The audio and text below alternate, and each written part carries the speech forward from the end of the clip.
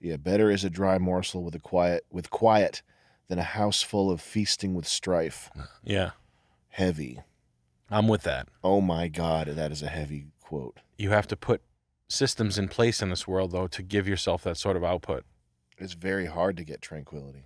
Well, you can't want to make $10 million. Because $10 million definitely doesn't, from being white shit, doesn't come free. So you'd have to really rattle the cages, put yourself in a really tough, slow, organic build, but you got to like pick your battles. You know, could you go out and do fucking Sam Hyde live? You know, fuck your whole life up and drive around? You sure you could. Could you start doing the wildest shit in the world to rattle the cage? Well, that's why I avoid that stuff, you know? Yeah. It's because I'm a hardcore believer in that quote. Yeah. I think that's extremely true. Stay back and you can work at, you work at your own pace. You're not fucking, but to be able to not take a day job and do that, I'm like, yeah, it's fine. That's obviously I always want more, but it's a slow build. And watching my wife work not like you and I work is a very weird thing. I have to keep my everything organized. Yeah.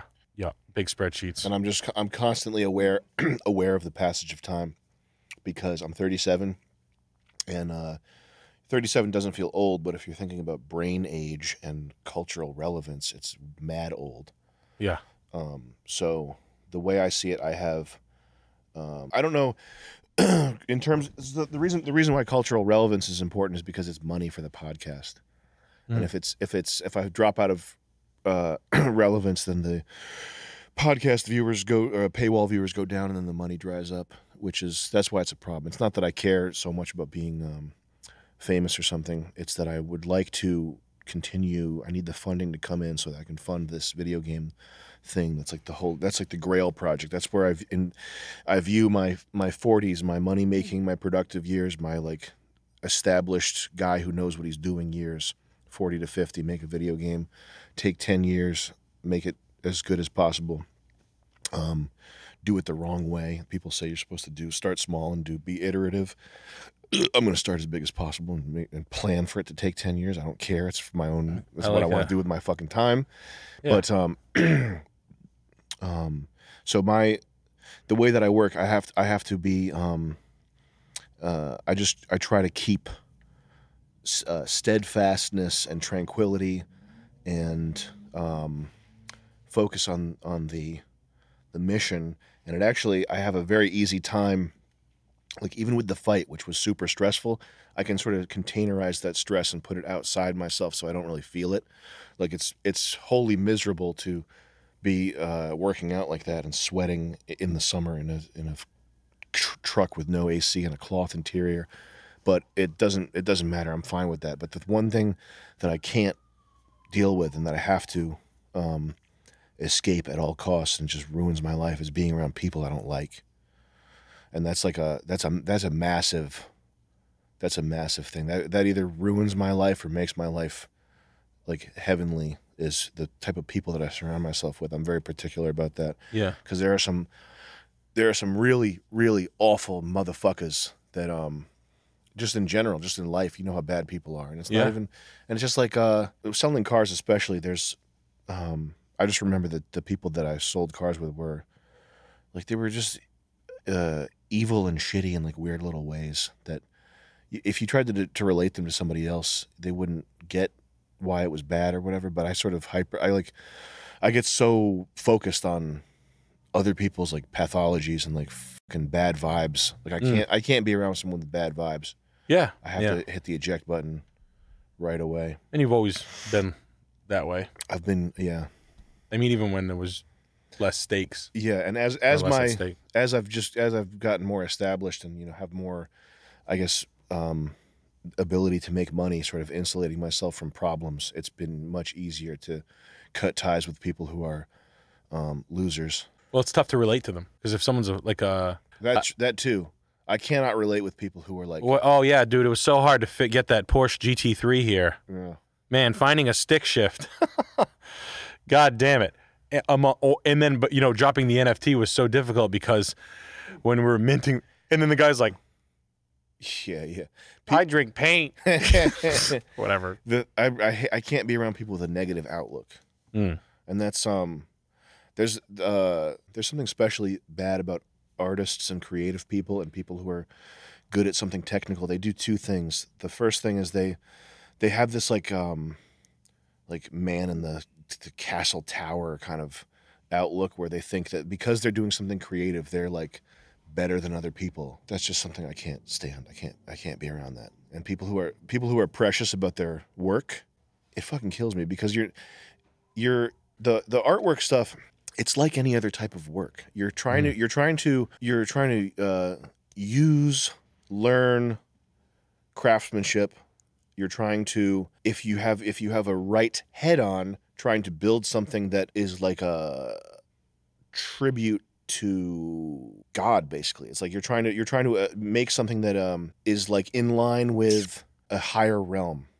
It's not that you're trying to make something that is holy or so amazing that it makes people think about God. You're trying to the kingdom of heaven or just the kingdom of right ideas, like whatever the sort of like the realm that exists above this realm. You are trying to make something that mirrors that or something that elevates our realm into a higher state of existence. You're not trying to. That's why like a lot of modern art. It's really funny to me because I guess when I was a teenager, I used to think I used to understand modern art. Like I used to be like, what's so good about beauty?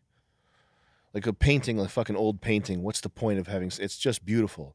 What's the point of it? It doesn't make you think. Like modern art, you're supposed to have like a concept. I remember getting bad grades sometimes because I didn't write essays to go along with my art. And in a school that teaches this type of stuff, you have the essay that goes along with it's much more important than the actual piece. Like you could draw some fucking garbage and have to make but if your essay was strong, you would get a good grade. I remember me and Brian had a lot of trouble with this, and Brian would make these things that were like obviously beautiful and should exist, but he wouldn't be able to write. He's good at it now, I'm sure. No, yeah, but I remember you back when he used 18, to write his. Yeah, when he was 18, I would write his things for him. Yeah, because he didn't know how to do it, and he would get in trouble or get pressured from the teachers or whatever. But he would be the stuff he'd be making would be much far better than anything else anybody in the class made. But his explanation of it was subpar. It was like imagine, and you were a better writer. Imagine 18-year-old Brian trying to talk about why beauty's important. Yeah, it's like pussy. It's like, touch my body. Kiss me, stupid. Sneaky pussy getter. Kiss me, stupid. Come here. Come on, kiss me, stupid girl. Fucking idiot. It's turning dark immediately. Yeah. Fucking get away from me, you fucking cunt. I love Brian. He's the fucking best. She's a moron. How come I can't talk to her? I kiss her. Anyway, the reason why beauty is important is because like the world is this state of disarray and iniquity and whatever. Not that that's all it is, but it is Satan is the king of the earthly realm. And you don't have to be religious to believe in all this stuff. It's clear that like evil triumphs on earth currently. No, in general, and it's not in every aspect. It's not like in your relationship with your child or whatever, but in general, like the material world is one that is it gives into the sins. It's not the ideal state of things. Okay, and we know this for various reasons. That's what it is. So there is an ideal state to things, and that's why art that is beautiful just for beauty's sake, that's why it's good, is because it is something from this like higher state of order where things are the way that they should be, or it reaches for it in a way that's like through the technique and the medium, through the technique and through what it is, like the image, like how beautiful it is. It reaches for this higher state, and it reminds the viewer to reach for it as well. It's the same thing as living in it. And I think that architecture is the highest form. I think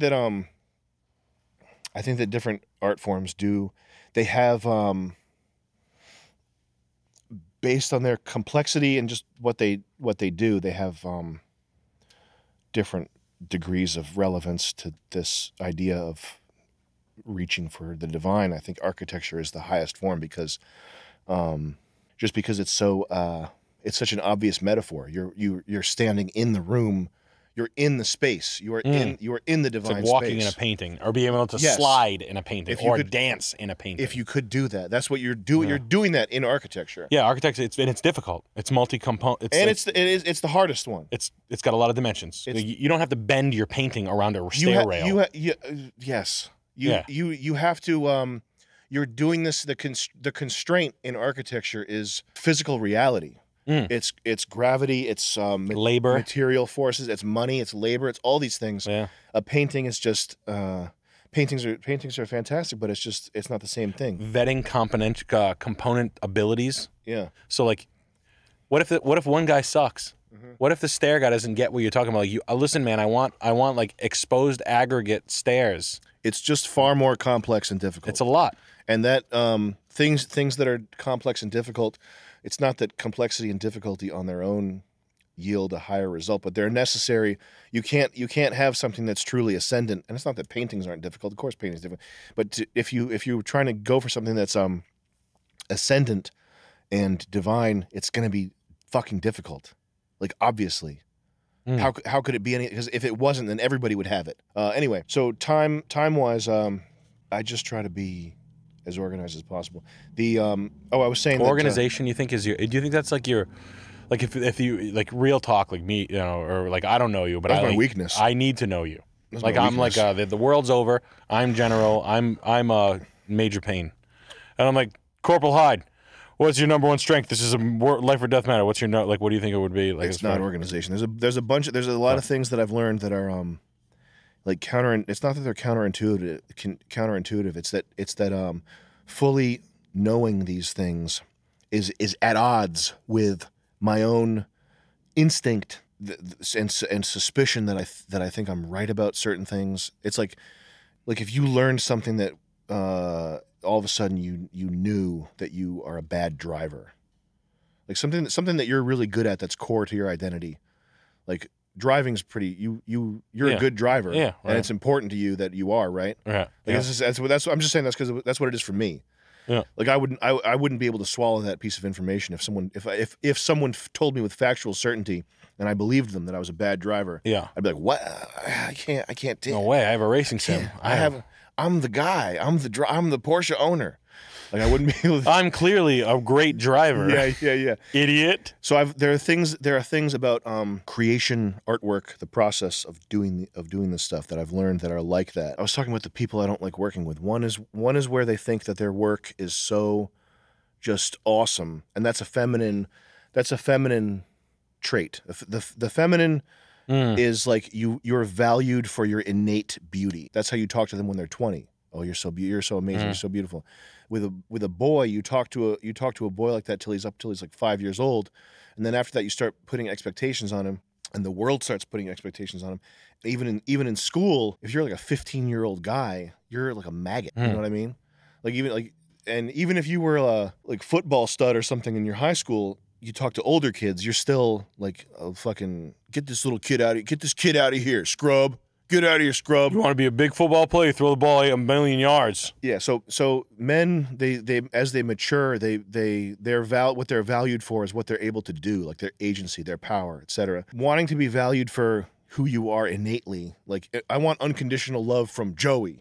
Like I want Joey to think that no matter what I do, I ain't loving you until you do best. something to make me love you. Yeah. So that's what a real G would say to you if you said that. Yeah. So the people who are creative, they have this tendency to like, because I made it, it's the best thing ever. And if you reject it, you're rejecting me.